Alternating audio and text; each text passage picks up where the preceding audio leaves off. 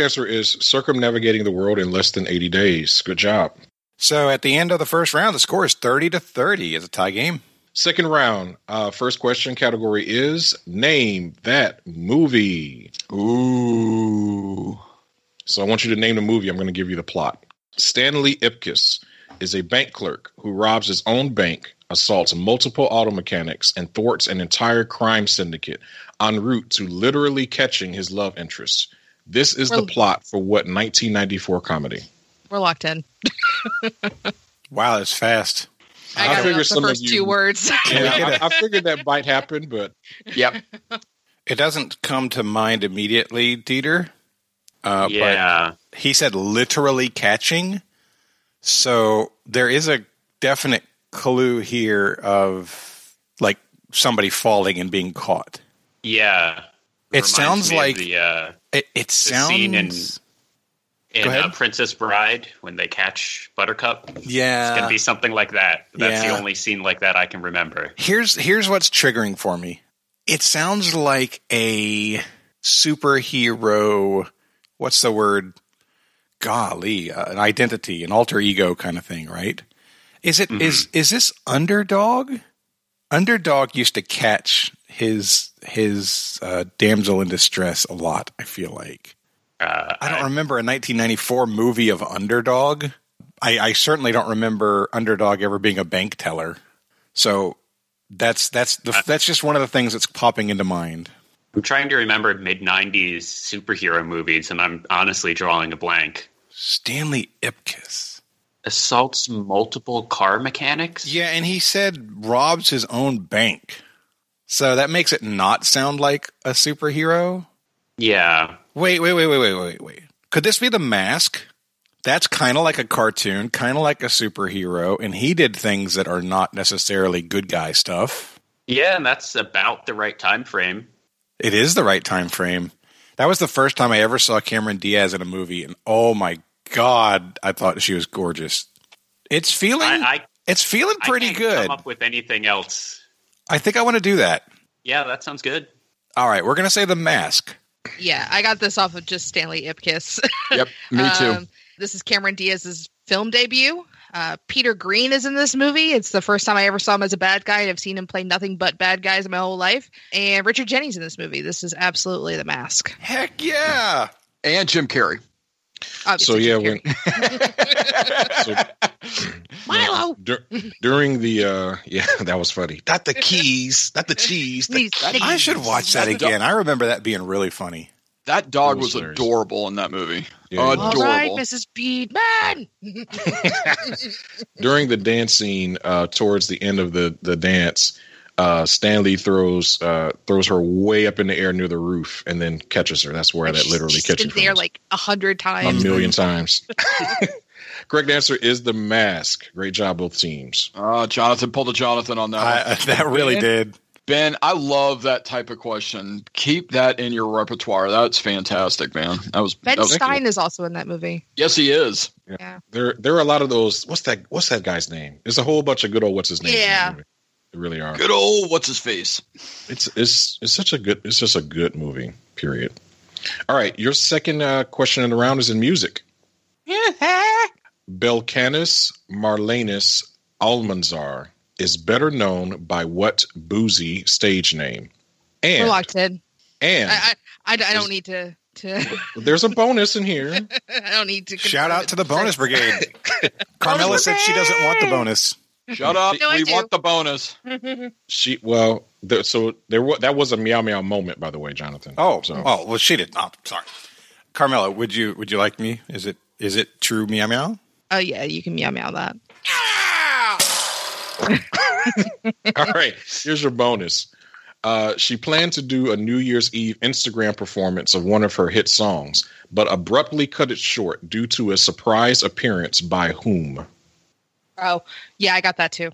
So y'all are locked in? So handwrite it down or type it, and then we're good.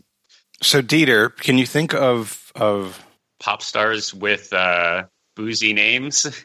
This feels, I don't know why, but this feels very like in the vein of Megan Thee Stallion and like that genre of hip hop. Yeah. Esque. So somebody with a boozy name. Okay. Could it be Cardi B? I had never put this together before, but Cardi B, if you switch it around, is B Cardi, which is boozy. Yeah, that would make sense. And I can't think of anything else more. A lot of these people have fairly on-the-nose names, I would say, and I can't think of anything like Lil Champagne. Right. I'm sure that is someone. Like, yeah, this is the new up-and-coming artist, Two Beers. Okay, I like Cardi B for this, and a New Year's performance that was cut short due to the appearance of who?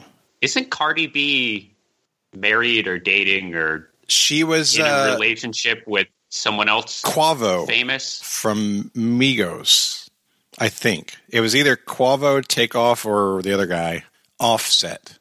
Oh, maybe it's all. No, I think she's with Offset, or was. They broke up. Yeah, there was a split around New Year's or end of the year. I think it's Offset that she's been in a relationship with. I'm not sure though. I don't know either. We could also go. The most famous song of her from last year was "WAP" with Megan Thee Stallion, so we could say that. That wouldn't make her stop. That absolutely wouldn't make her stop. I like where you're going with, like, ex-boyfriend appears and it's like, oh, I'm out of here kind of thing. I'm pretty sure it's not Takeoff. I think she was with Offset. I think we should go Offset. All right. It sounds reasonable to me. So Cardi B and Offset? Yep. Those are our answers. Right. Okay. All right. I'm letting Carmela take all of this because she knew it and I did not. Cardi B's name is Belcalis, so that's why I remembered that. That's what the B is for. So the song is WAP. She was with Offset. Quavo is with Saweetie. And I don't know who Takeoff is in a relationship with. It could be nobody. But that's why I never remember Takeoff, because I don't know who he's dating. That's fair. But Cardi B and Offset have a daughter named Culture. She's, I don't know, maybe 2 or 3 now. Oh. And she came into the room and she stopped performing WAP because, it's a very dirty song and she didn't want her daughter to hear the lyrics, which is good parenting. So if you have a problem with her song and you don't want your kids to hear it, then don't let them hear it. I mean, that's very simple. But it's Cardi B and Culture. So, yes, Belcanis Marlenis Almanzar is Cardi B. And Carmela's exactly right. She started to do an Instagram performance. Her daughter walked in and she cut it short. So, yeah, it was her toddler daughter. Good job. Great job. Yep, she was right in the middle of something and her daughter came in. As soon as she turned and saw it, she stopped immediately and just like, all right, I'm just going to take a drink and wait till she leaves. Dieter, I'm sorry. I didn't realize that was the New Year's Eve performance we were talking about. I've seen that video. That went viral. I've seen that. And I didn't realize, I thought we were talking about a live performance, like, in like socially distanced public of some sort. If I'd have realized we were talking about like an Instagram thing, then I could have gotten it. So that's on me. I'm sorry. I did say New Year's Eve Instagram performance. Did you really? Yeah, it was a question. Oh, yeah. I was dealing with a lot of new information all at once. It happens. It happens, bro. I can't tell you how many times I've made that mistake on this show. That's a shame. That's a shame. But hey, that was. I feel happy we got the answer though. That's solid right there.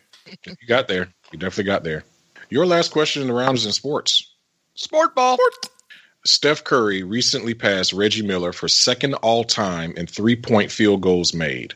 He is on track next season to take over the top spot from what retired 2-time champion, Hall of Famer, and Spike Lee movie actor. Oh, Dieter, that's the best name I have. I don't know. I don't think I'm going to come up with anything else. I don't have a lot of confidence, but it's not a bad answer. I have nothing on this. So okay, let's go ahead. Let's lock that in then. We're going to lock in that answer. All right, Christopher. So Carmela, this is the one reason why you want me on our team. And there's many reasons why I want you on my team, but this is one of them. You did say explicitly, Chris, you're only good at sports. Come on my team. Yes. Well, that's why I suggested that Dieter not be on my team, because neither one of us are any good at sports, and that would just been terrible. Well, I remember there was a tweet that Spike sent to him saying, "Congratulations! Now all you have to do is pass Jesus Shuttlesworth." And Jesus Shuttlesworth was a character in Spike Lee's movie. I believe it's He Got Game, and that was Ray Allen that played Jesus Shuttlesworth. Even though if Ben did not give me all that detail, I was going to say John Stockton, because I really thought it was John Stockton. But with all that detail that Ben got me, and then remembering that tweet, it's Ray Allen. I'm positive it's Ray Allen, Carmela. Well, it's better than my suggestion of the best Spike Lee joint, which was Space Jam. I'm sure he's rolled better joints than that. I'm not sure that's a Spike Lee joint. It's not. But, it's a joke. Oh, okay. All right. She got jokes. All right. Sorry. Yeah, I'm cool with Ray Allen. We can go with that. All right. So we will go with former Buck, former. He was probably on 5 or 6 different teams, I think. But former Celtic, that's where he won one of his titles, Ray Allen. I want to point out that Carmela correctly identified a hit movie with a basketball player in it. Like that's several a big basketball deal. players. Charles That's Barkley true. was in that movie. Bird. Larry Bird was in that movie. Mhm. Michael Jordan obviously was in that movie. Muggsy Bogues. Yes. in that movie. Nice. Sean Bradley. Sean Bradley. Larry Johnson. Larry Johnson. Grandmama. I remember the scene with Charles Barkley praying in the church to get his basketball skills back. He's like, "I'll never go out with Madonna again," and I was like, "That's mean." Danny DeVito, famous basketball. Patrick Ewing was in it. Bill Murray. Bill Yeah, Murray. Bill Murray. Absolutely, Bill Murray was in Oh, I it. can't get any love for calling Danny DeVito a basketball. I thought that was a good joke. No, that was mean. That was mean. All right, Bad so- form. Jonathan, you're a volume shooter. Just keep shooting. them. Yeah, you know what, Ben? That's why. Yeah, me and you, brother. I get it. Land, just like Sometimes they brick. Yep. So yeah, Dieter's like, I got nothing. I'm like, oh crap. Okay. The first name that came to me was Ray Allen. And I was like, I don't know of his movie. I knew he did a movie, and that's like that really ties in. I know he's a 3-point shooter. I don't remember him playing that long to be the number one all-time 3-point guy, but it's like, did he do the Basketball Diaries? That's not Spike Lee. Did he do which one did he do? I don't know. But I can't think of a better answer. Honestly, when you first asked the question, I thought the answer might be Del Curry until you started talking about movies, because Del Curry was a famous 3-point shooter for a long time. That was his whole career. But yeah, I didn't have any better answers, so we said Ray Allen. Nice. Yeah, he is currently all-time 3-point leader. He did play Jesus Shuttlesworth in the Spike Lee joint He Got Game. We are talking about Ray Allen. There we go. Nice. yay! Thank you, Chris. At the end of the second round, the score is 62-60. Carmela and Chris have a 2-point lead thanks to Baby Culture. That's right. And no, the real thanks on that question is to Spike Lee for that tweet. I appreciate that. Do you want to shout him out? Hey, shout out to Spike Lee, Shout out Spike Lee. because I'm sure he's listening.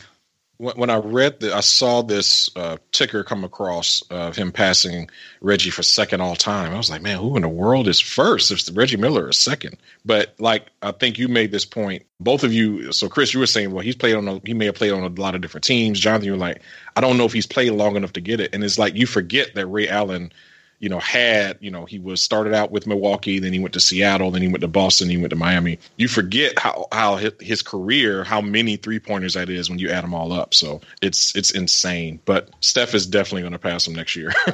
And Steph's got 100%. another 10 years left on his career if he wants it. Yeah. Shout out to Steph Curry. Shout out Steph Curry. Yeah, no, we'll be hanging out Shout out later. episode.